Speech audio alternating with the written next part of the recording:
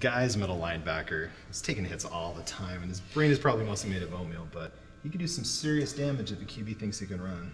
Hurts here? When you do that, it does. So he comes in with a diamond ring embedded in his upper arm. Like a frag, but it's a ring.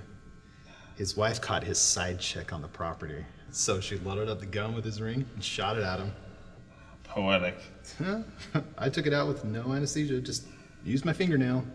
Okay, stop. Just stop talking. Hey, kept him from stepping out. Nope. Kept him from getting caught. Yeah. It's a full tear.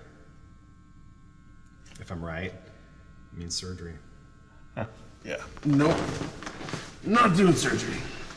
Hey, it's an arthroscopic repair, minimally invasive, 8 weeks recovery time, but maybe 6 if you pray hard. Yeah, I said we're not doing surgery.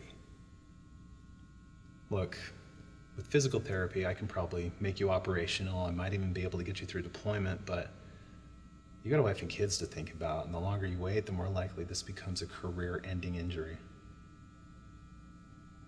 So, think about it. That's an order.